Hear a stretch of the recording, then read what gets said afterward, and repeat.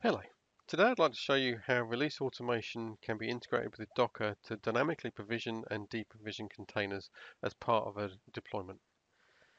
Let me start by showing you the environment we're going to use for the demonstration. This screen shows us the Docker environment, and as you can see, we've got various containers here that are listed. They've all been running for several weeks.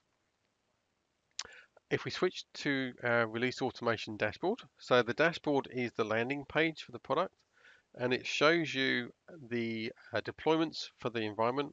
And on the system summary here, you can see that we currently have 7 agents as part of this deployment. And you'll see that go up when we do the actual Docker integration. So we're going to switch to Jenkins. And for the demonstration, what we're going to do is we're going to use this cars application, and we're going to start a build. The cars application actually requires a multi-tier architecture. So we need a database, a middleware server, and a web server.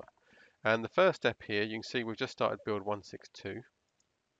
And in the build history, you'll see in the console that down here, we've actually called release automation to start the deployment. And we'll switch to our release automation server. And we'll just go into our deployment plans. And you can see here in sprint 2, we've just started build 162, the one we just saw. And if I go to our process execution, this is the process. And the first thing we've done here is we've actually created our Docker containers, and we've then started our Docker containers. And the next step is to then wait for those containers to register and make themselves available to release automation, which is what we're doing here. And while it's doing that, we'll just go to Docker and I'll refresh this screen. And you see now we've built 3 containers. We've used the build number to identify them. So we've got 162 database, 162 web, and 162 middleware. And they've been running for 47 seconds.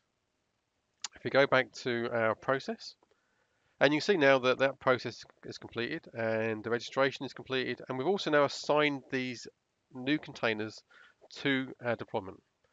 And if I go back to our deployment here, in fact, click on here, we put a stop in just to stop this moving forward, just for the sake of the demonstration. We're going to release that. So this deployment now carry on, and while it's doing that, I will go to the assignment screen. So this is the agent assignment. So here's the application name. This is the environment that we're targeting. And we can see that for the application server, we now have the container allocated to the middleware server to the application server. The database server is allocated to database, and our web server is allocated to our web server. So at this point, all of our new containers are allocated to release automation, and we have a release running. And if we go and look at our deployments, you can see here 162, that's the one that we just kicked off. So I'm going to drill into that. So the first thing that happens is we actually distribute the artifacts that have been sent from Jenkins, are then distributed to our execution servers within release automation, and then distributed to the agents which are on the new containers. Now when that's finished, the deployment will start. So in a few seconds that will finish, and what will happen is the deployment will start and running through all the deployment steps required to actually deploy these artifacts to the new environment.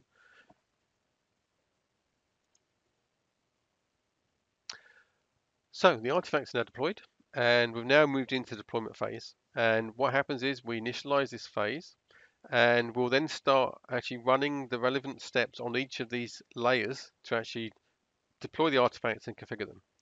So while it's running, I'm going to switch to the summary tab. And what you can see here is if I click on our database deployment step, the server being targeted is the database server. If I look at the JBoss, we see that's our middleware server, and when we do the startup, that's our web server. So you can see here, as I showed you this assignment, those new machines we provisioned are now being used as part of this release deployment. And if I go back to our deployment step, that's now done. We're now at the final step of the deployment. And when this finishes, we'll go to our post-deployment step. And the post-deployment step is where we do the validation testing. So at this point, we'd run any testing that's been required to validate the build that we've just done. And in our example here, we've created that there's 2 things. If the validation test fails, the overall deployment would fail. That would leave the Docker containers in place so that the development team can then look at the deployment and check why there was an issue. If this validation test passes, as it will do, we've got a dynamic deprovisioning. So what we're going to do is the test has worked. We've deployed it from Jenkins. It's worked.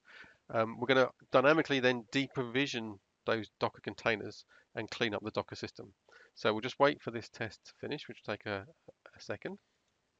So the test is now passed, and because it's passed, we moved on to the final step where we're going to then deprovision that Docker environment. So this final step here, step number 2, we're now running a deprovision job.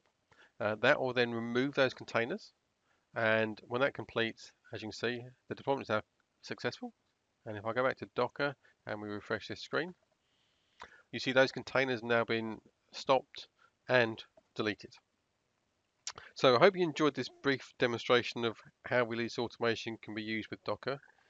If you want to see more of how this demonstration was created, please watch the upcoming recording where I'll show you how the demonstration was created and the additional integration points available with Docker.